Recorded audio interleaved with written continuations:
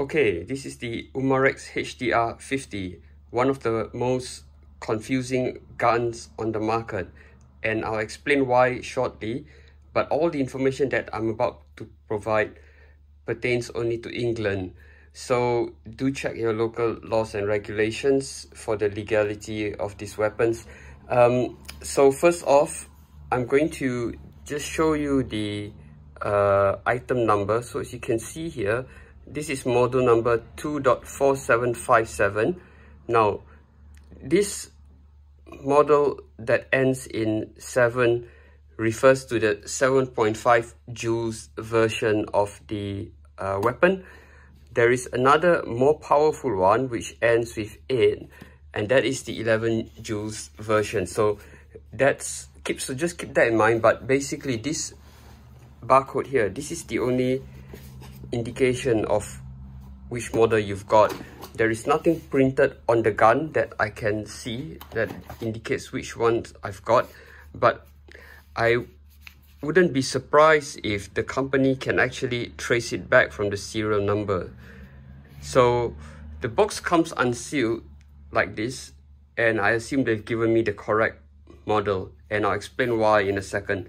But just before that, I'm just going to explain briefly what this is. So HDR stands for Home Defence Revolver, and this is a 50 caliber CO2 revolver.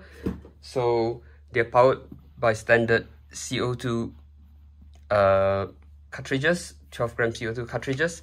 The gun itself is really light. In fact, it's a lot lighter than my other guns, and the reason for that is this is a plastic frame or polymer frame weapon, so it probably weighs I don't know really, it's quite light. It's definitely way under 1 kg, maybe the weight of a real Glock or something like that. But anyway, it uses 6-round magazines like this. So I got this included as part of the package, but I'm not sure if I'll use them.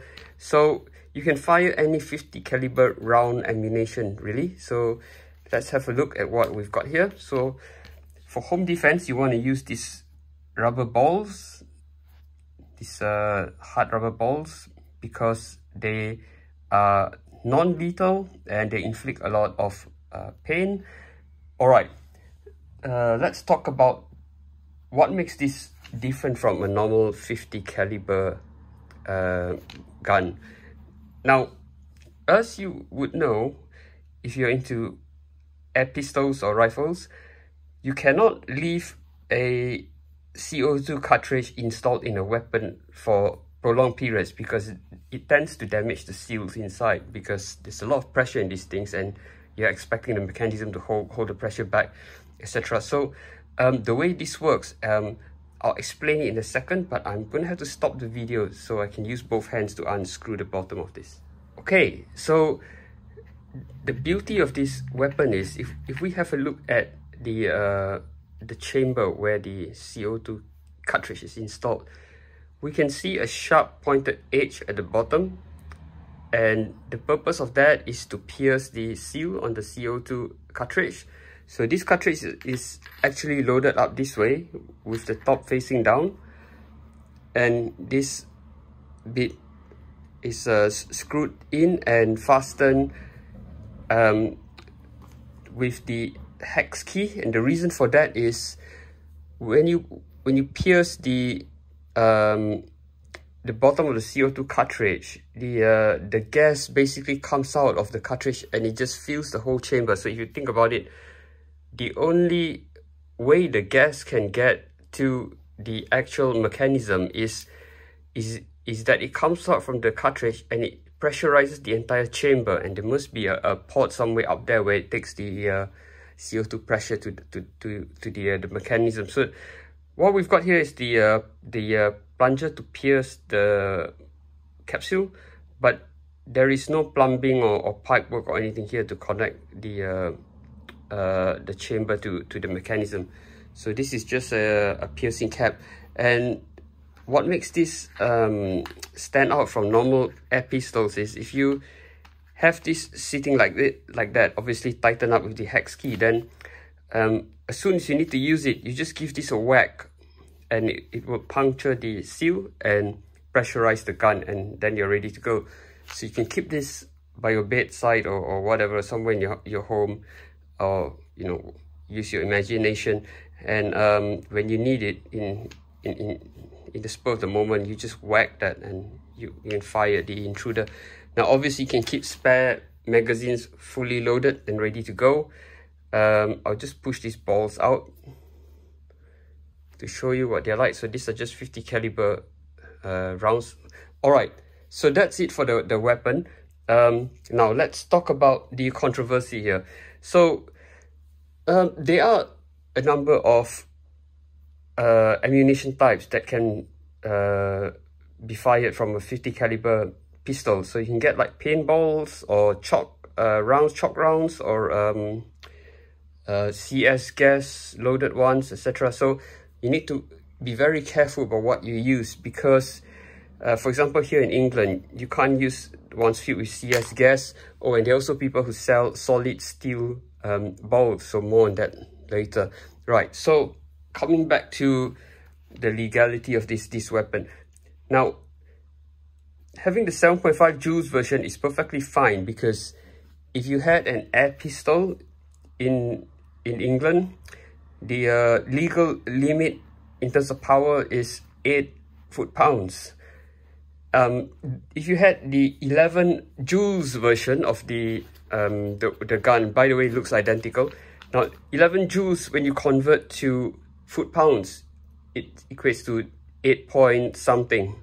It's just under 9 foot-pounds. So you're over the legal limit, and that puts it as a Section 5 firearm, and it carries a minimum jail sentence of 5 years. So you don't want to mess about with that.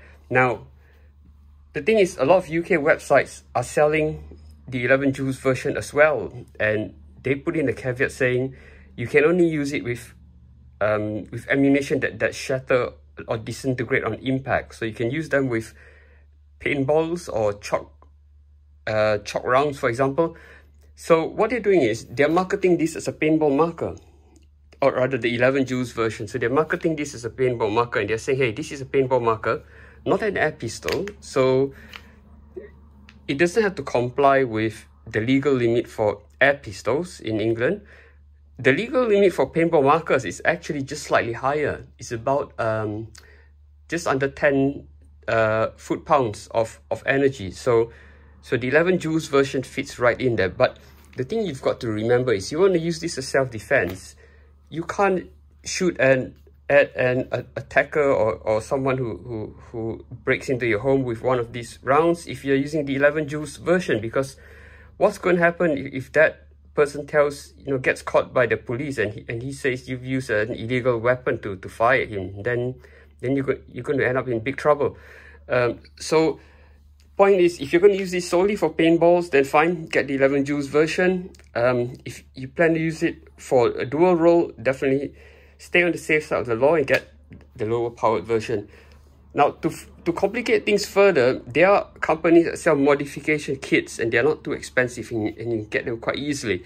And they will unlock even this, well, as I mentioned, they're all identical except the parts inside. So the 7.5 joules version has some restrictors inside that the 11 joules hasn't got, but it's got other types of restrictors.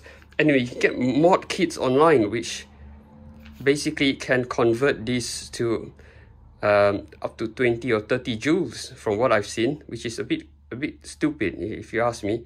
So imagine if you take a weapon and like this, and you replace the valve pins and the restrictors, and you get like over 20 joules of energy. And that brings me back to the steel ammunition. So if you fire steel balls with one of these, it's not going to go very far, because it doesn't have that much energy. But with the fully unlocked 16 joules or 20 or 30 joules is what the manufacturers of those kits claim, that makes it quite lethal.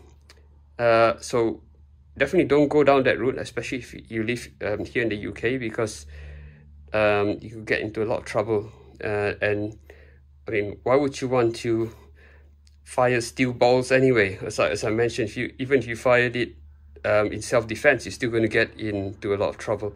So anyway, that's it. Thanks for watching, and feel free to ask any questions in the comments.